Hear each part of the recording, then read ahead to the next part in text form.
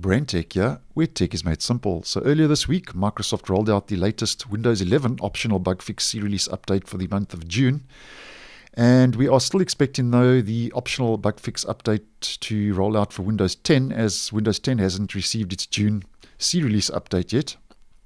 And that's because Microsoft is still finalizing the Windows 10 update, which will be rolling out to the stable channels soon, which will be KB5014666, and that's currently been finalized in the release preview channel in the Insider program.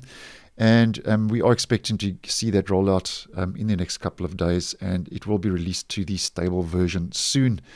Now, the update, when it does roll out, will have a couple of new add-ons, and then also a fix for the Cloud Clipboard service sync. And then, because it is a bug fix update, we will get those improvements and numerous bug fixes. So if we just head to the release preview channel release notes that were published on the 24th of June, which was yesterday in my region.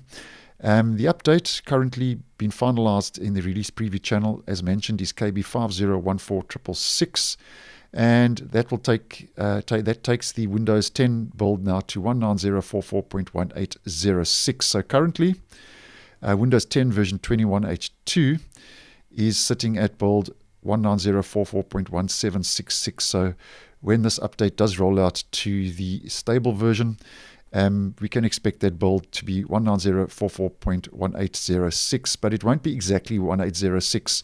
It will differ slightly, but we can expect it to start with 18, and then it'll go into some other digits. Now, just to take a look at the release notes currently available in the release preview channel, and in case you are unaware, the release preview channel is the closest version and build you will get before it actually rolls out to the stable channel and version. So there are 3 new add-ons and features. The first 2 rolled out with the Windows 11 optional update that rolled out earlier this week. So those have also been made available to Windows 10. And they fixed an issue that fails to log the source IP address and machine name for a remote PowerShell connection. So that's a new add-on. They also added server message block redirector specific public file system control.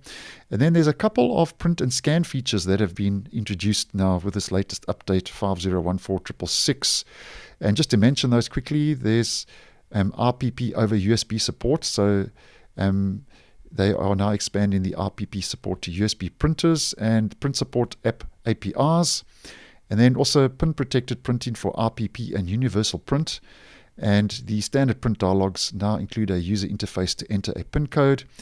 And then we get the ESCL MoPria scan protocol, and this can be used with MoPria certified scanner devices. So those are the new add-ons. And then just to look at a couple of the highlights for the improvements and bug fixes. This is the one I mentioned. They fixed an issue that affects the Cloud Clipboard service and prevents syncing between machines after a period of inactivity. And that also was made available for Windows 11. They fixed an issue that prevents the Pashto language from appearing in the language list. And then they also fixed an issue that affects the touchpad area that responds to a right-click, and that's the right-click zone. That's also been fixed for touch screen and touchpad devices. And then they've fixed an issue that leads to a false negative when you run scripts while Windows Defender application control is turned on. And I think that's more or less the key highlights. And as mentioned, this update is going to be rolling out to the stable channel and version of Windows 10 in the next couple of days, which will be update KB5014666 as mentioned, and that will be this month's optional bug fix C-release update for Windows 10. So thanks for watching, and I will see you in the next one.